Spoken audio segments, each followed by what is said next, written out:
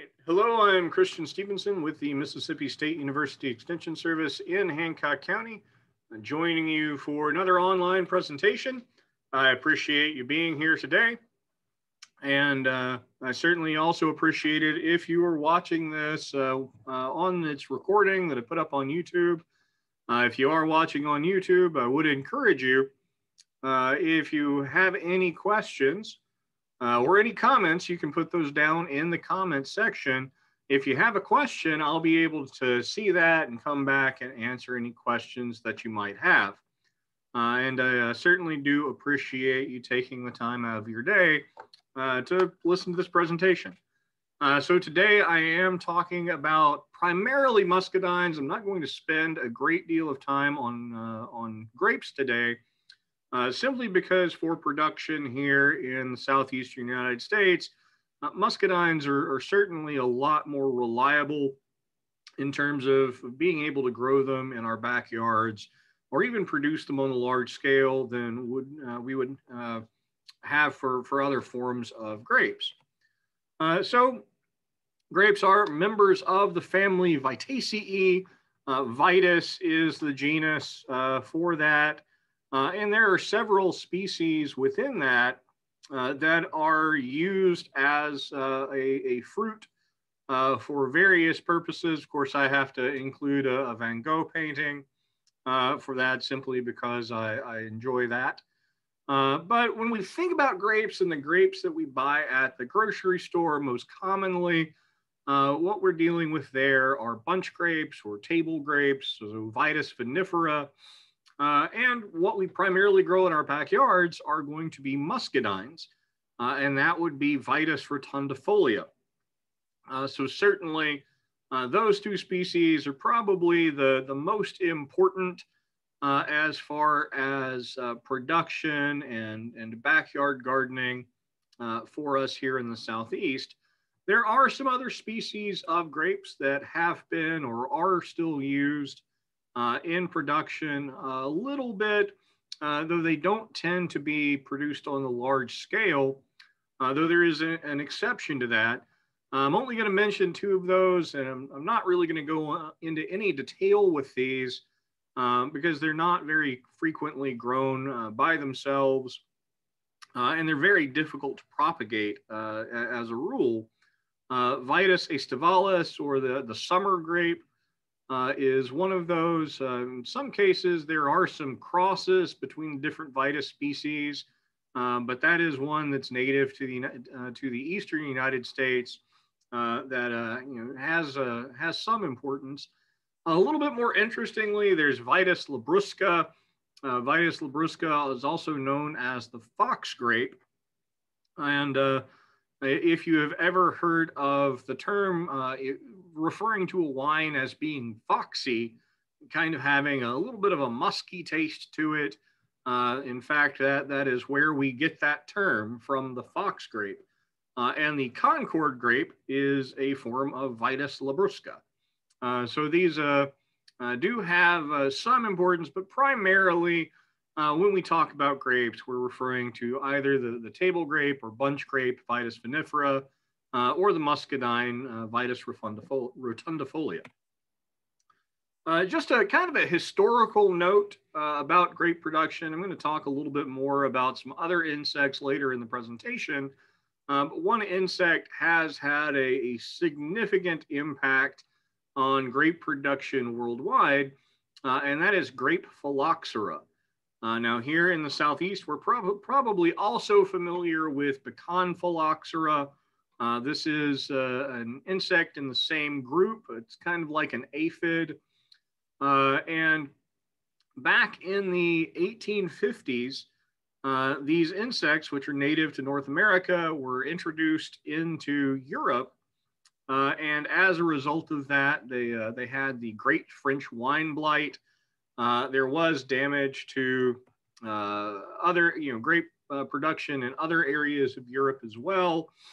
But more than 40% of all of the vineyards in France were severely damaged. So as a result of that, they actually had to use rootstocks from the United States grapevines because those are resistant to phylloxera. So I include that just kind of as an interesting historical note, and one of those examples where insects or other animals like that have very seriously impacted the production of a plant worldwide. I'm going to be spending the majority of my time today talking about muscadines. That is, again, Vitis rotundifolia. Those are native to the southeastern United States. They are very well adapted here to our warm and humid conditions, where our European or American grapes really have a lot of difficulty growing. We don't have very good environmental conditions for the production of the traditional grape. Muscadines are fairly cold hardy. They can take temperatures down to 0 degrees. We don't see that very often in the southern part of Mississippi. You may see it occasionally in the very extreme north part of the state, but still relatively uncommon. So cold tolerant for most of the areas we have here in the state. And we are certainly known here in Mississippi for having high humidity, and the muscadine vines very well tolerate that, and they tolerate some of the pests and diseases that can be fairly serious problems for bunch grapes. So a very vigorous vine. In its sort of native state, muscadines are dioecious. They have both male and female flowers on different plants. So the male flower is on one plant, the female flower is on another. Now, there have been cultivars that have been developed that are self-fertile, that have both kinds of flowers, and those are going to be very important as we talk about variety selection. Have very small greenish flowers. They're borne on dense panicles, and you tend to have fruit, kind of growing on loose clusters, anywhere from 3 to 40 grapes, just dependent on the variety.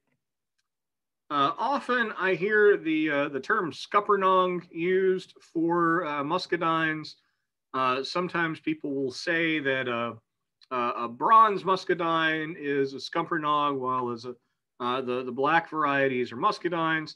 Scuppernong is a reference to the first variety of muscadines that was cultivated. Those were found growing wild along in North Carolina along the Scuppernong River early in the 1800s. And so that's where that term comes from. And it really just kind of references that variety. Though again, I have heard people use the term for Scuppernong and muscadine fairly interchangeably. Now, when we're going to grow our muscadines, we want to make sure that we provide the right environment for them. We do want an area that's going to be in full sun.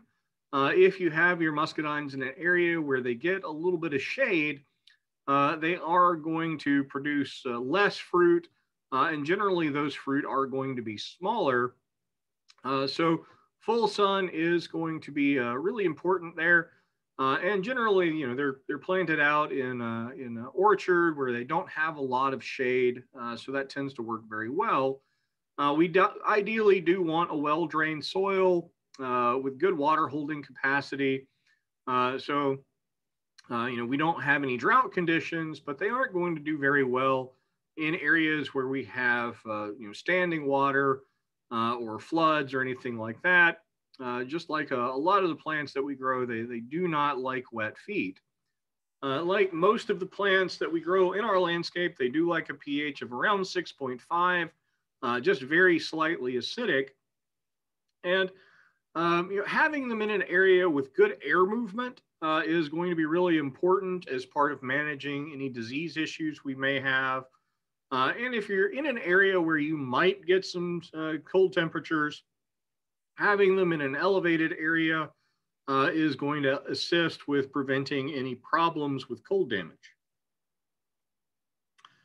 Probably the most important thing as we're establishing a muscadine orchard or vineyard in our landscape is to get our trellising done properly. And it really is best to go ahead and establish that trellis system before we plant the vines. So having that trellis system ready to go before those vines actually get put in the ground. And we want to make sure that that trellis system is strong enough to support all of the weight of the vines and all of the weight of the fruit that are going to be produced. And we really want to make sure that that's going to be durable so that it will last long enough to have long-term muscadine production on it. Generally speaking, a number 9 galvanized wire is what we're going to use for the actual trellis wire. Galvanized metal arms will work very well.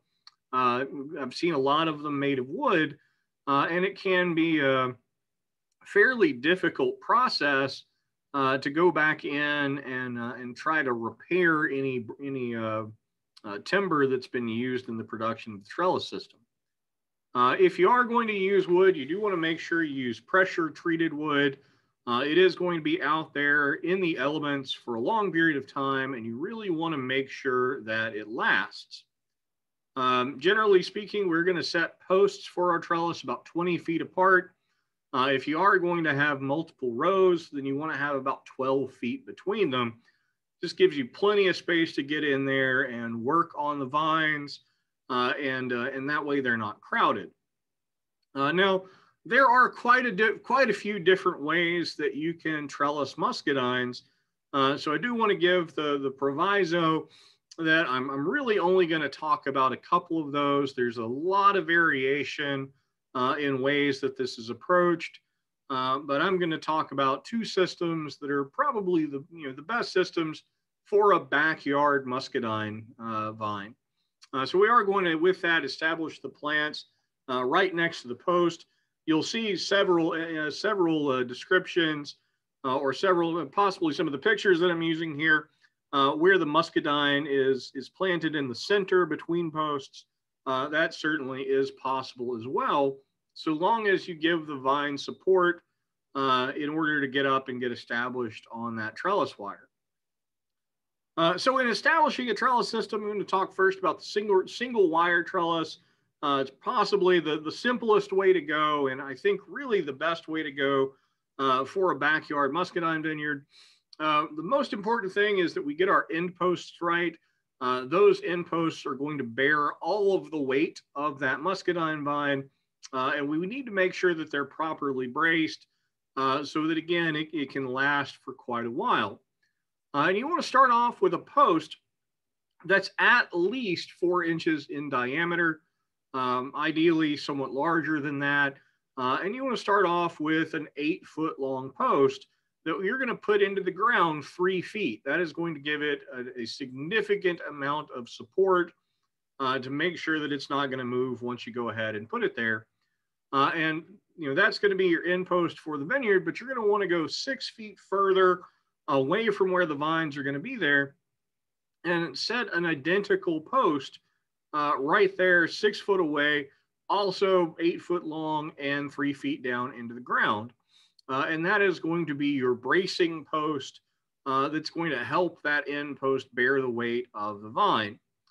Then you're going to want to put a 4x4 or similarly sized piece of wood that is longer than the posts are tall, so 6 foot.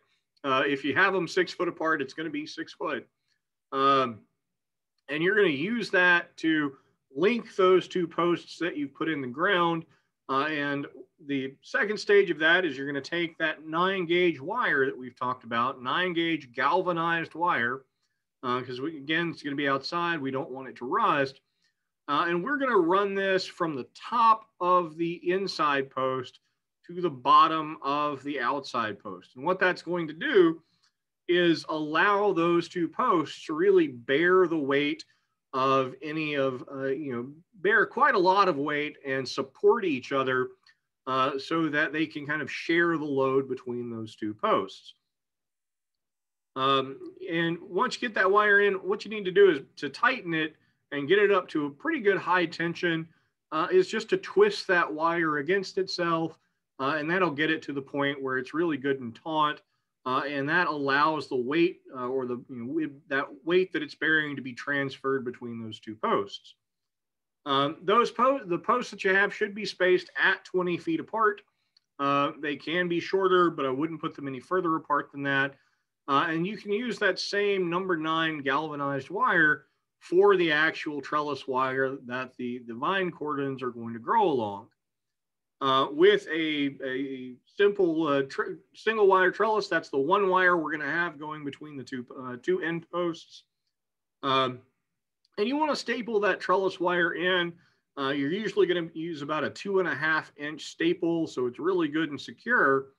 But you want that to be just shy of rigid. You want it to have a little bit of flex in it, just to prevent any possibility that it's going to break under that tension. And over the years, you will get it to loosen a little bit, so you may have to tighten it up year to year, and just pay attention to it, make sure that it doesn't start to droop on you. Now, a Geneva double curtain trellis is going to be set up for those end posts exactly the same. We have that support system there. Really, the only thing we're going to do different is on those end posts, we're going to put a T on them. So we're going to put those cross arms there. We can use good, either again, galvanized metal is going to be the most reliable item we can use for this, but we can use a 4x4 pressure treated wood to make up our cross arms, and then use, as you kind of see in the picture there, you want to get some 2x4s to brace and help hold up those arms, and again, distribute that weight back down to our post that's actually driven down into the ground. And that's going to make the cordons, the vines that go along those wires, be separated out by 4 feet, which gives them plenty of room. Again, for a backyard, I really think that a single wire system is perfectly good. But I do see a lot of these double curtain trellises out in backyards as well. Now, as far as planting our grapevines, generally we do want to transplant those during the winter while the plants are dormant. Generally, in the same time we're planting other fruit trees, it's perfectly okay to go out there and plant our grapevines. So they're going to be dormant. And one thing that is a little bit of an oddity for grapes, I normally tell people that if you're going to plant, you want to make sure that you keep that that line that they have in the container, or that line that you see on the bare root. With a bare root plant, which I don't see quite as often for muscadines, you want to plant those about 3 inches deeper than the top roots. Make sure you spread those roots out in the hole. With a container plant, you're going to put it about 1 inch deeper than it grew in the nursery, just to give it that good support. Make sure you backfill the hole with good topsoil, firm that soil around the root ball. And of course, it is always wise when you're planting anything just to water it in. Make sure that root system is going to have good connection with the water that's there in the soil. It's not going to wind up under any transplant stress. I do often get asked if we need to put any fertilization in the planting hole. I don't recommend any fertilization when you initially put the plant in. Again, we're going to be putting that in the winter. So we can wait to fertilize until spring starts up, and then we can fertilize based on soil testing as the most reliable way to make sure that the grapevines are getting all of the resources that they need. Now, what we do want to do as we put the plant in the ground is we're going to do the initial pruning. And what we want to do is prune that vine down to a single stem. And then we're actually going to remove all of the stem except for 3 buds. So we're not going to have a great deal of vine there. It's just going to be 3 buds. One thing we do want to pay attention, and I'm going to discuss this a little bit more when we talk about variety selection, is we do want to make sure that we're going to have plants that are either self-pollinated or that we have a pollinator present. So planting a female cultivar, we're going to have to plant that with a pollinizer within 25 feet to make sure that we're going to be able to get pollination and muscadine production. If you do have things set out in rows, and the rows are 12 feet apart, then every third row would need to be a self-fertile variety to make sure that you have pollinizers there for all of those female grapevines. Sometimes people do mix bunch grapes and muscadines. Unfortunately, other kinds of grape are not going to be an effective pollen source for those muscadines. So training vines is going to be really important. We want to train them up to grow along those cordons, or to have their cordons go along the wire anyway. So once that bud breaks dormancy, it's going to have shoots emerge from those 3 or 4 buds. And what we're going to do is we're going to choose the shoot we like the most, and that's going to be our vine trunk. We're going to remove all of the other shoots, and we're going to provide it support as that shoot develops. So we can tie a good durable twine to a stake that's driven beside the plant, and just as the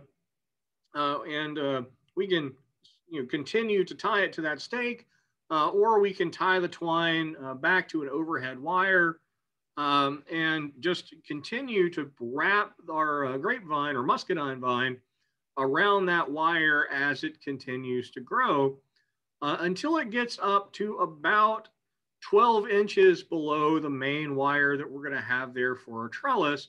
And then what we want to do is pinch off the tip. Now, as we pinch off that tip, that is going to force the shoots right beneath that tip to start growing out.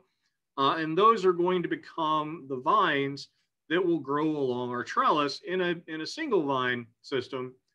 For the single wire trellis, those are going to become what actually grow along and become the permanent cordon vines. If we're doing a Geneva curtain trellis where we have 2, we're going to split, we're going to pinch off the top there at the top. It's going to go out those 2 feet on either side, and then we're going to pinch it again and select 2 to actually grow along the wires. We want to train those to grow all the way down 10 feet in each direction. If we have the middle, or 10 feet in the direction of our post if it's on the end. And that's going to meet the stem from its closest neighboring vine.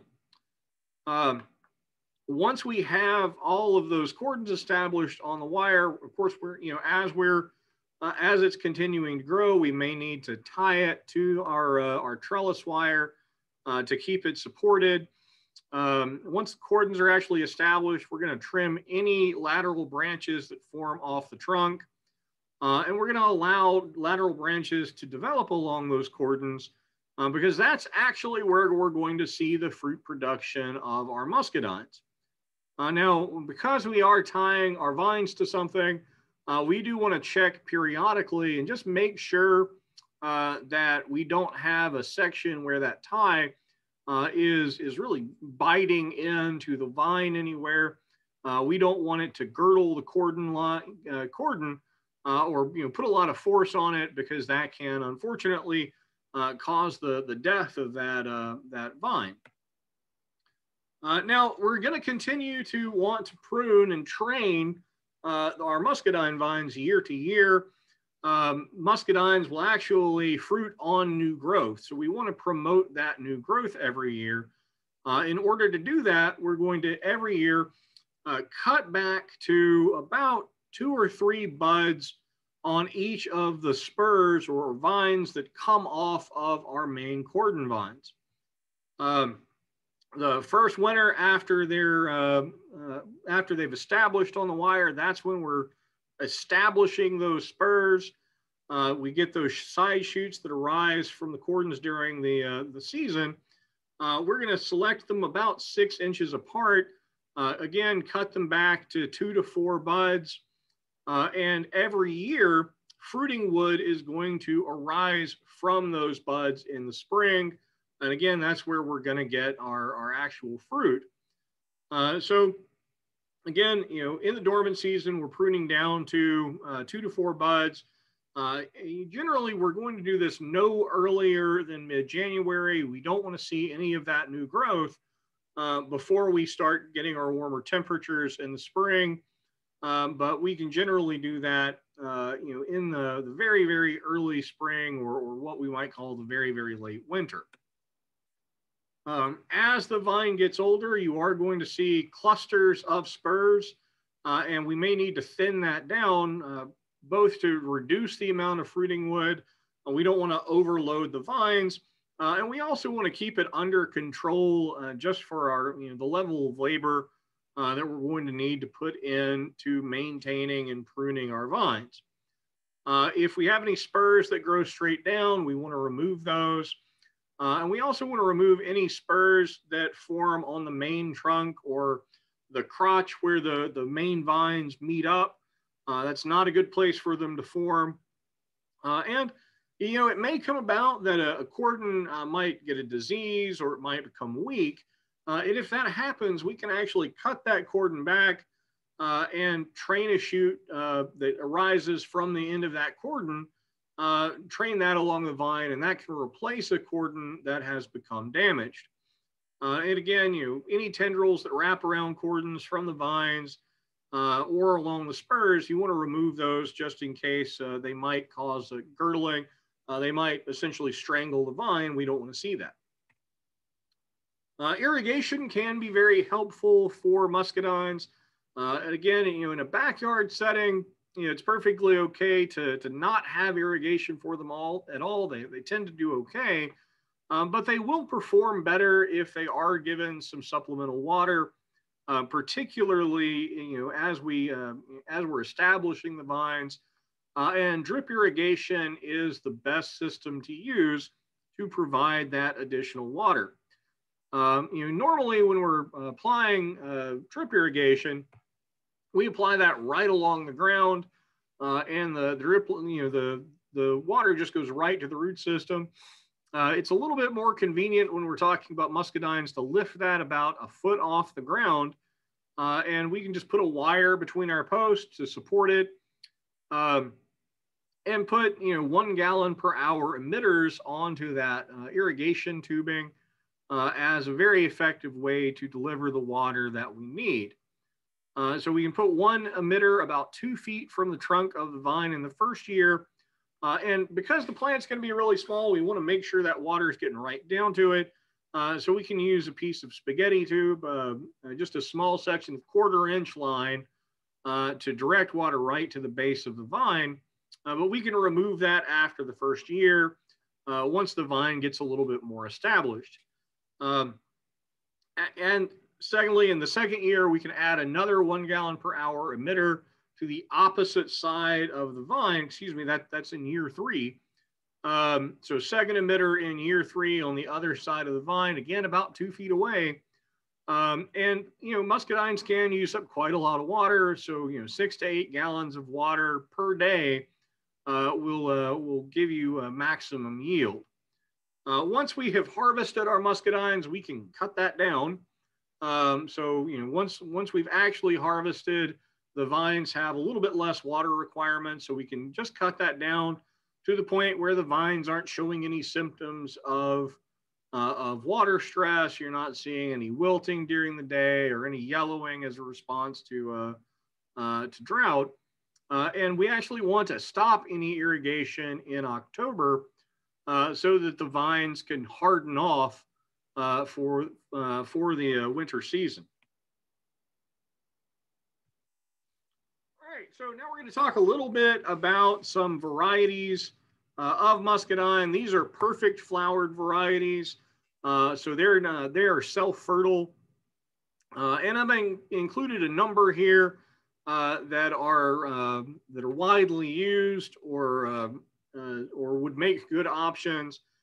Carlos is very commonly used, particularly for jam production or jelly production.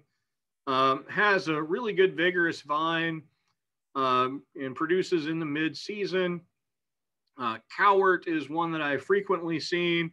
Really good high quality black muscadine with good disease resistance. Icin is used again for jellies and juices and wines. It has a very high yield and really good disease resistance. I'm not going to mention all of these just in the interest of time.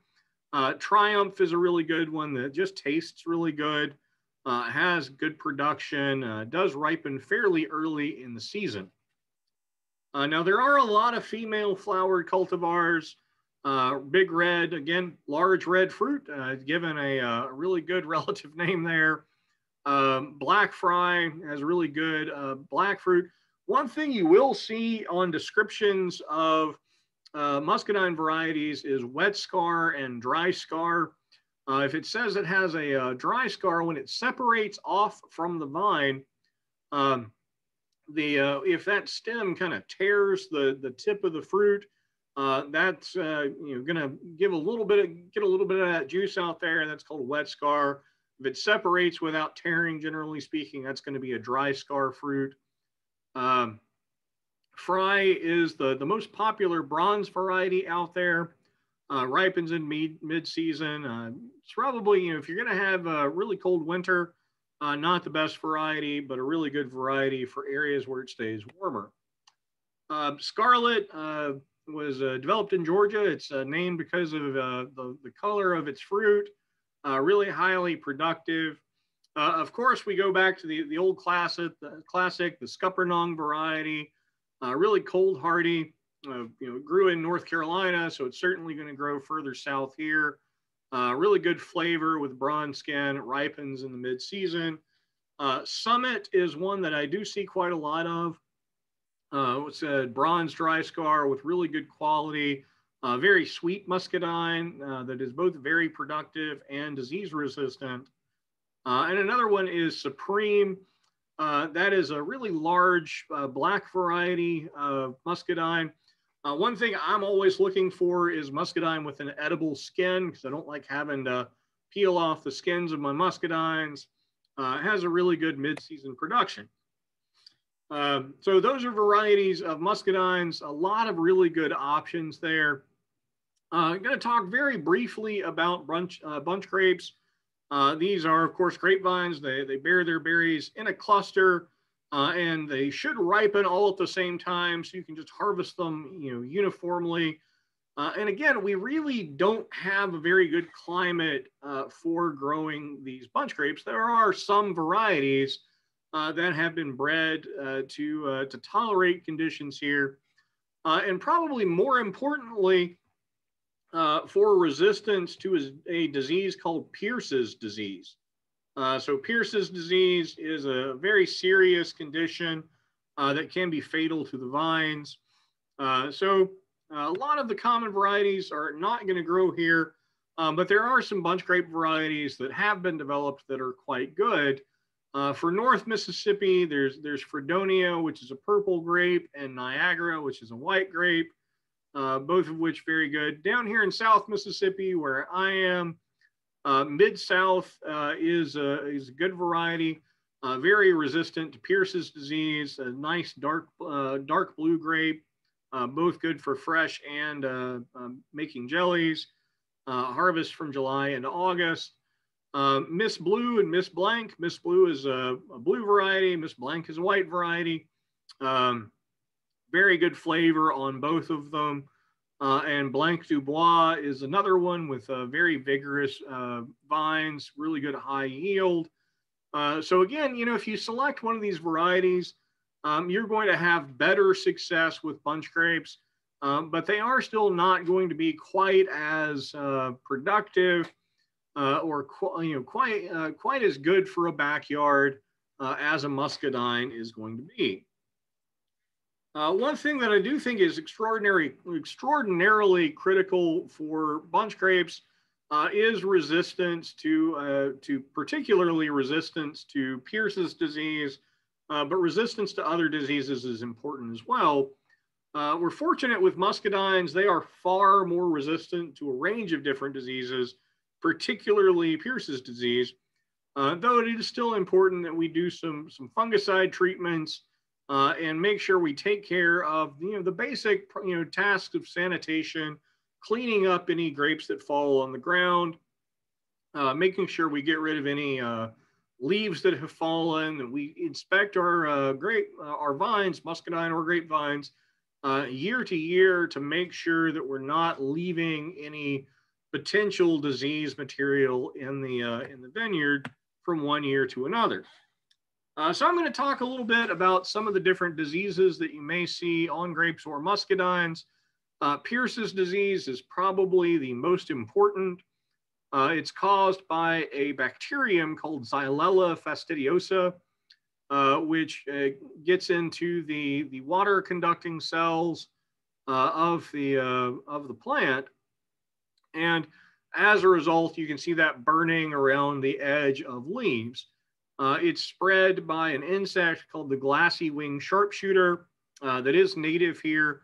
And we see some version of this on a range of different plants. So grapevines, muscadines are not the only plants that are affected by this bacterium. And generally speaking, it can be very difficult to manage because resistance is really the most important tool there, because there's really nothing we can spray in order to defend against this. Now, for the vines we do have, for the muscadines we do have, probably our most important or most common disease is bitter rot. It is caused by a fungus, Meliconium fulgineum. Really usually is going to affect the berries, and you can see those kind of shrunken, shriveled berries that result from that. It starts off as kind of a brownish spot on the fruit. Those enlarge and just destroy the berry. And the fruit do become more vulnerable to the berry as they mature. So we want to make sure, any fallen berries that get on the ground, that can be a reservoir for this year to year. So we want to make sure we're cleaning all of that up as a way to prevent reinfestation with bitter rot in the next year. Black rot, another fungal disease, will affect basically all of the new season growth. You can see the sort of reddish brown spots there on the upper leaf surface. You can get cankers on stems, and you would need to prune that away. And you'll also see fruit spots. Starts off as kind of a small black scabby spot. Again, the berries will fall to the ground. That can be a source for new infection. But if you see those sunken areas, the dark discolored sunken areas on the vine, that's certainly something that you would want to prune away and get rid of to prevent that being a source for infestation in the following year. Angular leaf spot, another disease that shows up on a range of different crops. I'm going to quit saying all the scientific names. It can result in premature defoliation. I have an error there on my slide. Starts off as some really small brown spots on the upper leaf surface. You wind up with them becoming larger and angular in their shape. That can lead to leaf drop, and then that fungi will survive over the winter on those infected leaves. Macrophoma rot. Start off again, circular light brown spots, turn black, slightly sunken, all on the berries. Affected berries will generally drop from the vine. And again, sanitation is the most important tool that we have in managing these problems. Ripe rot, a very similar story. A little bit easier to see, I think. You start off with some really clear, circular, reddish brown spots. Decay of the fruit, and you get pinkish spores that will show up on the surface of those rotten fruit. And again, when we have if you have wet weather where you're having a lot of rain, high humidity, water splashing around, that is when we're going to see a lot of these fungal diseases showing up. Kind of a very different disease is crown gall. It is caused by a bacterium, Agrobacterium tumefaciens, and it results in swollen tissue and on the trunk, generally right above the soil line, and will generally stunt the plant very seriously. And the best way we can avoid crown gall is avoiding damage to the trunk because it does need that damage in order to affect it. Unfortunately, there's again not a lot of treatment for crown gall, so often that's going to require the removal of that vine in order to get rid of the disease.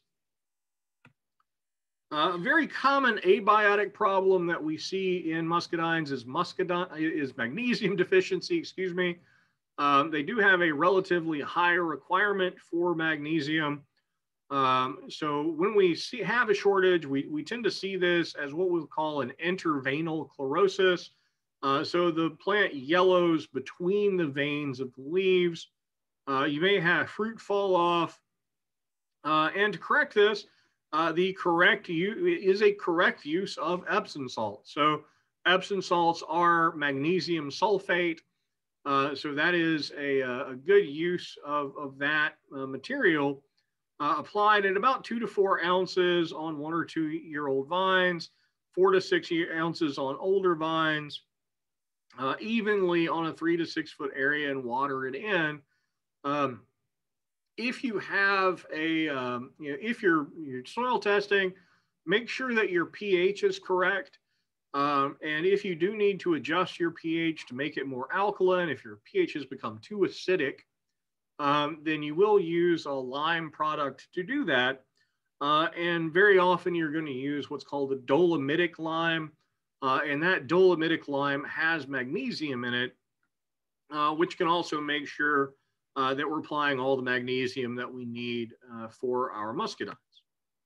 I'm going to talk about some insects that can be an issue in muscadines and grapevines for that matter too. First of these is the grape flea beetle. That's a picture of the adult up there on the top. They're called flea beetles because they do have enlarged hind legs and they can jump.